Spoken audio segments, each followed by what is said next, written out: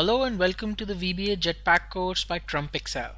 I am Sumit Bansal, and in this video we will talk about the VB editor. We will see how to access VB editor in Excel, the structure of VB editor, and some important options that you can use. So let's get started.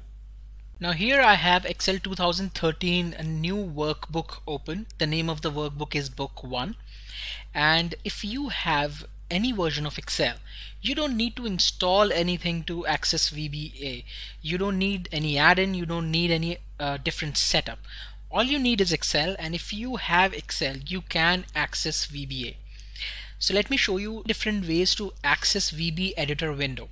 In this case, here I have the developer tab. In your Excel version, if you do not have developer tab, you can add it by simply right clicking on any of the tabs, go to customize the ribbon, and within customize the ribbon you would have this option, developer. If you are not seeing the developer tab, this would be unchecked. Simply check this and press OK, and when you do that you would have the developer tab visible. If you're using Excel 2007, then you would have to go into the Excel options to enable it. When I click on the developer tab, here I have these various groups. Within the code group I have this Visual Basic option, and if I hover over it, you can see that it says Visual Basic and the keyboard shortcut is Alt F11. So the two methods that we have already seen is you can either click on this button or you can use the keyboard shortcut Alt F11. Let me show you what happens when I click on this button. As soon as I click here, it opens a completely new window, which is the Microsoft Visual Basic for applications, and then the name of the workbook. Now if you are looking at this window for the very first time, do not get overwhelmed by all these options. We will go through these again and again, but there are some important part that we would cover in this video. The first thing to note here is Project VBA project. This is the project window. It's called the Project Explorer window, where you would see all the workbooks. As of now I only have one Excel workbook open, which is book 1. So it says VBA project book 1. If I save this, save with the name test, then it would say test.xlsx or test.xlsm, whatever format I use here. If you hover over the icon, the Excel icon here, you would also see that now I have two windows, one which is the basic normal Excel and one which is the VB editor. Now here you would see the objects. As I mentioned in the previous video, VBA is nothing but object-oriented programming. So it has many objects, which starts with Excel. So Excel is an object which has this workbook, book 1, and then within workbook we have these worksheets. So here I have Microsoft Excel objects, and within this we have sheet 1 and the entire workbook. If I go back here and I add another sheet, say sheet 2, and now I go back here, you would see that it has added sheet 2. So these are the different objects that are listed here. Now the other thing would be the properties window. So if I go to this menu here, and if I go to view and I click on properties window, or the keyboard shortcut is F4, then I have this properties window available. If you want to make this visible, just select the object and you can also click on this part. In the properties window I have the properties for the selected object. So in this case, if I have selected sheet 1, then I have the properties for sheet 1. If I select say sheet 2, then I have the properties for sheet 2 here. Now an interesting thing to note here is that every object, especially the sheet objects here, would have two names. One would be the internal name and one would be the external name. So here you can see it says sheet 1, and within brackets it also says sheet 1. Now let's see what happens if I go back to Excel and I name this sheet as test 1. And now go back to Visual Basic. I can either click on this icon or press the keyboard shortcut Alt F11. See what has happened. Now it says sheet 1 and within bracket it says test 1, which means that in the brackets we have the name that can be changed by the user. But this name sheet 1 cannot be changed by the user. So in the properties window you would see that we have a name which is in bracket here, sheet 1, and we have the name, which is test 1.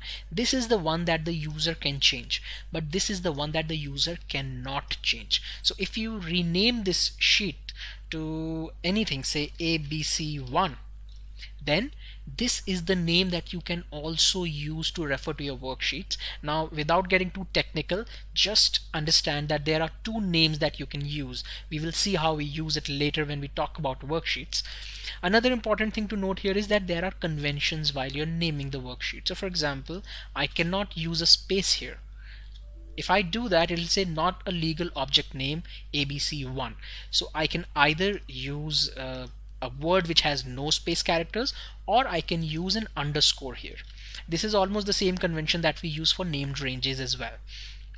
Now we have the project explorer window here, we have the properties window here.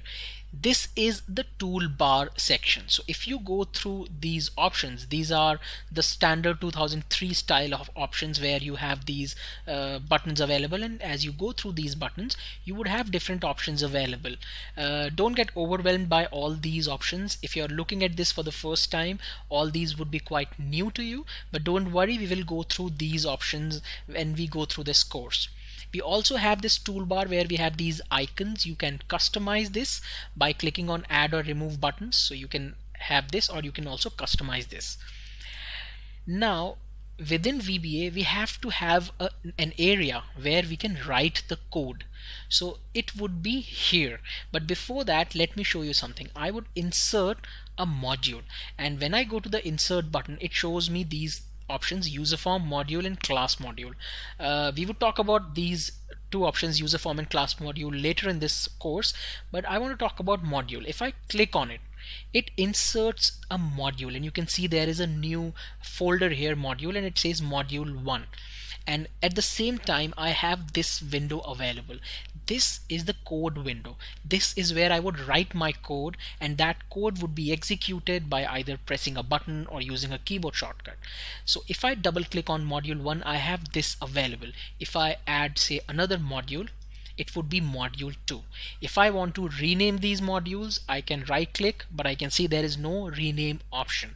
So I would again have to go back to the properties window, and here I can rename the module to say VBE introduction, and I can then rename these modules as well.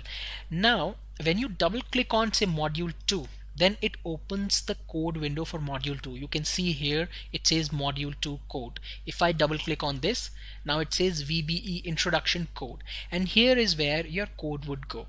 If you want to delete these modules, you can right click and go to remove VBE introduction. But when you click on it, Excel would show you this prompt: do you want to export VB introduction before removing it? We have this tendency of clicking yes as soon as we delete something, but in this case you would have to press no if you don't want to export it. If you press yes, it would open this window where it would ask you to give it the location where it wants to export the file.